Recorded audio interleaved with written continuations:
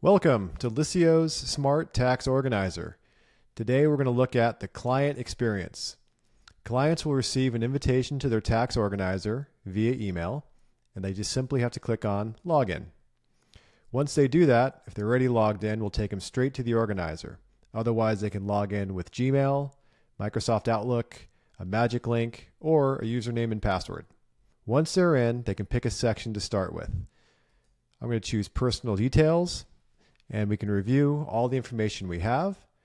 There's also a question here. If our ID records are incomplete or out of date, please upload a copy of your driver's license or state-issued ID. If they have a new one, they can simply attach it here or browse. If they don't, they can click on NA and move on. Additional yes/no questions are present. They're really easy to answer. They can move on to the next section. Here's contact information for a review, and then they get right into the questionnaire. The questionnaire has basic questions, and we have 3 different types of templates for questions and for document requests. In this case, they can go ahead and answer if there are any changes and so forth. If they say yes, for example, to a question such as, did you buy or sell any crypto? If they say yes, we'll ask them for the supporting documentation. If they say no, we'll move on. Let's assume they say yes. If they have information to provide here, they can go ahead and drag those schedules right in. We'll fill in, there we go, we'll fill in the files right into the line. We're converting the image files into PDFs, and they can continue to move on.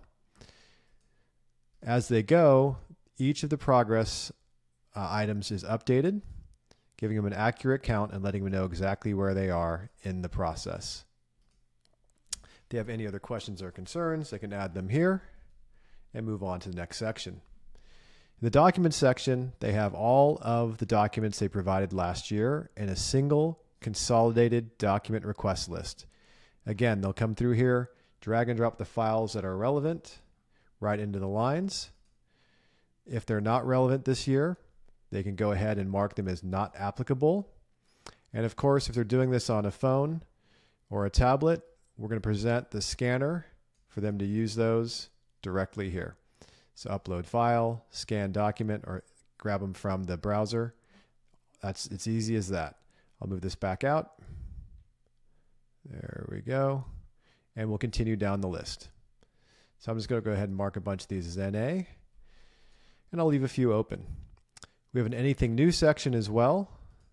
And if they have a state form or if they have state taxes that apply, we'll actually add the state taxes. We have full support for business income, Schedule C. We also support Schedule E and Schedule F.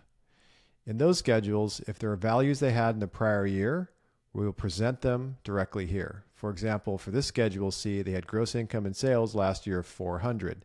This gives them a good clue of where to look on their financials for the data you need. When they're ready to submit, they click on Submit. We will, if they haven't already answered all the questions, we'll ask them whether or not they're truly ready to submit it and let them know that they can't edit it after they hand it to you. You'll always be able to reopen it on your side if you have additional questions you want them to fill out. But if they click on View Unanswered, what we'll do is we'll come through here and bring them back and show them the questions. There we go. Show them the questions that they haven't answered yet. Okay?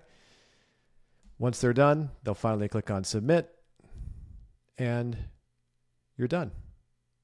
So that's the client experience for Liscio. It works on a PC, a tablet, and on mobile phones, and it's as easy as clicking right through the sections.